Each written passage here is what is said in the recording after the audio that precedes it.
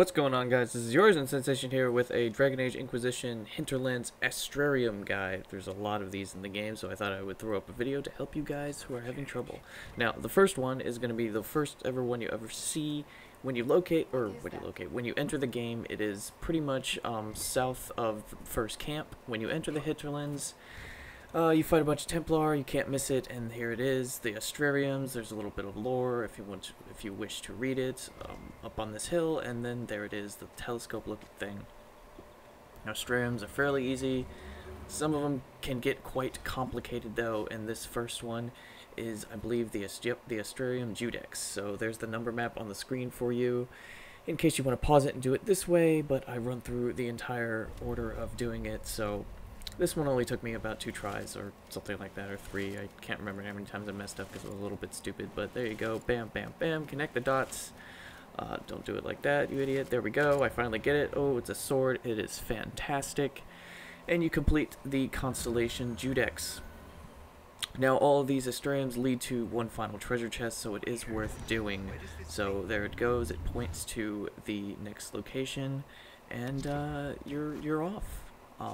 I believe it should mark on your map, so it's a quest, and it appears for use in case you get lost.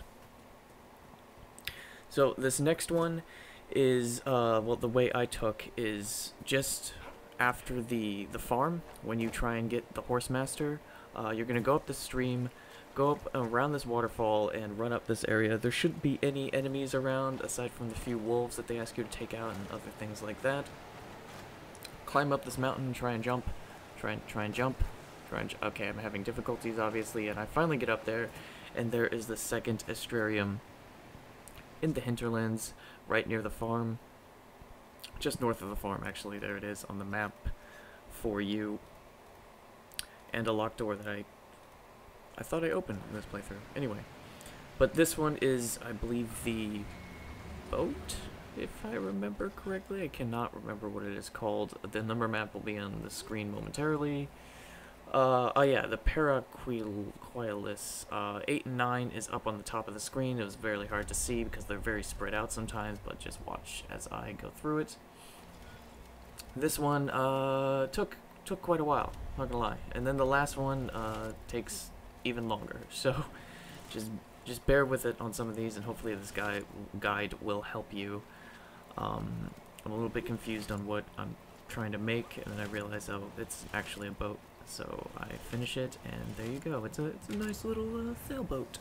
It's a Viking sail ship. Yeah, it's pretty cool.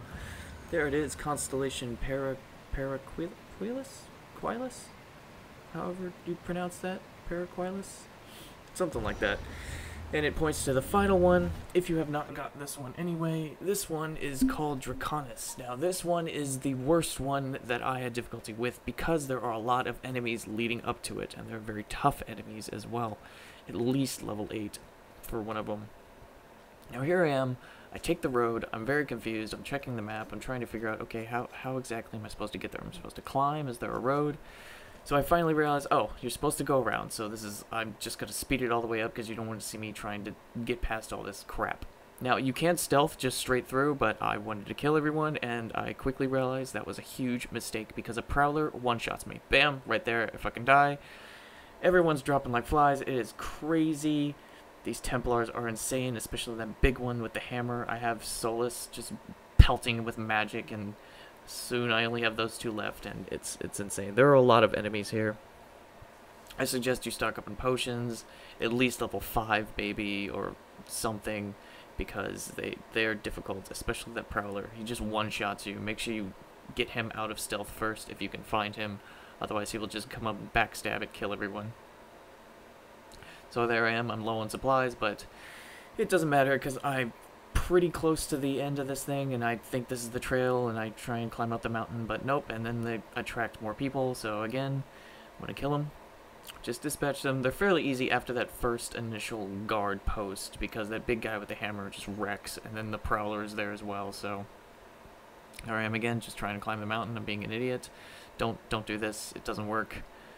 Trust me, because right around this rock is a trail, and I just finally realized it and was like, oh, here we go. Finally finally here, right there. The easiest way to find this landmark is near the broken bridge, and usually find it. It's an X on your map if you discover the location. Run up all the way to this trail, and there it is. At the end of the road is the Astrarium, the last and final one. There was a little rabbit that ran by, I don't know.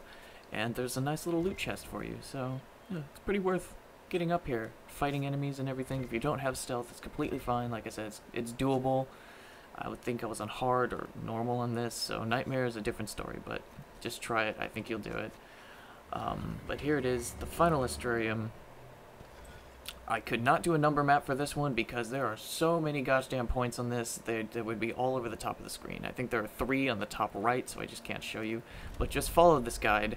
It took me a lot because there's one point that you don't even touch, which I hover over just now. You're not supposed to touch that, and that confused me to no end.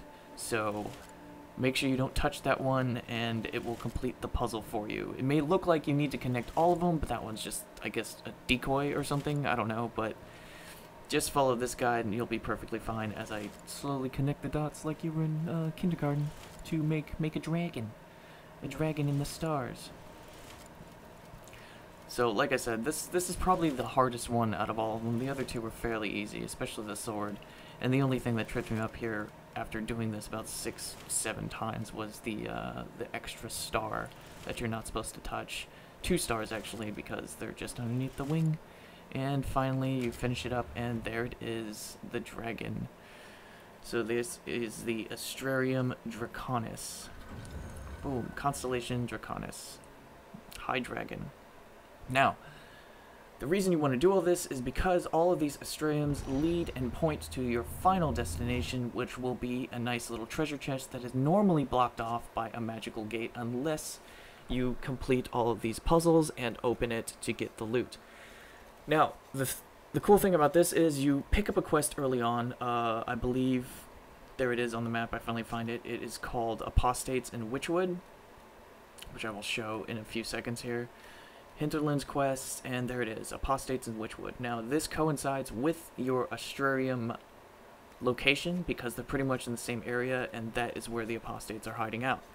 So, all you need to do is run around, go to the mark where your Astrarium is, and then you'll come across this strange-looking crystal formation with a weird-looking warp gate. I highly suggest, before you get over here, there's a couple of landmarks and a whole bunch of chests and other things and enemies to loot. I suggest you loot all those before you do anything and entering over here, because it's worthwhile to look around and try and find all the loot you can. But anyway, these mages are fairly easy. All you have to worry about are some of the guards, and the outside guards are really easy. I think it's only 3 or 4 mages that you have to worry with. Yeah, okay, so 5. 2 more came around, but my party is pretty much OP. So it's fairly easy. Look at that. Dual-wielding rogue, Cassandra, everything. Too good. At this point, I forgot to restock, so I am low on potions. But that does not bother me, because they're, like I said, they're fairly easy. Like level 4 or 5, I think. And this quest you pick up very early on. You can't miss it. Right outside the camp when you first enter the Hinterlands, there will be a whole bunch of mages and Templars fighting each other. It's something that you basically can't miss. There's 2 ways to get it. You can loot the note off the ground, or someone, I think, mentions it in your camp. This barrier is fairly easy to get by. Make sure you have a mage in your party, which you have to when you first start. It's Solus. Just have him cast ice, and then use everything else that isn't fire on these gates, and the gate should pop open soon. Bam! There you go. Now you're free to enter. Now this one, I really suggest, if you have, just prepare. Use tactical camera or anything, because I just went in gung-ho, and there are a lot of mages. They cast down so many circles and shoot so many fireballs and everything at you. It is insane. And I made that mistake and retreated very quickly. So what you want to do is try and take out the back mages first. Don't even worry about the guards with swords. They barely do anything unless you're a really squishy character. Just try and kill those mages, because look at how many runic circles are all around. It is ridiculous. The first time, I think, on one of my characters when I tried this, I got chain blasted. I just kept getting frozen and frozen and frozen and frozen. It was nuts. But if you take out the mages, they're fairly easy. That's pretty much the only obstacle in this area. These are the only people that will guard this cave, and once you kill all these apostates, you're basically killing 2 mages with 1 stone in this quest, because you're getting the Astrarium stuff and you're completing the quest, which will give you Inquisition power and a decent amount of XP and loot. So there you go. Finish up the last guy. There's loot all over the place. I spent a good bit of time just looting everything. There's a couple of chests in here as well.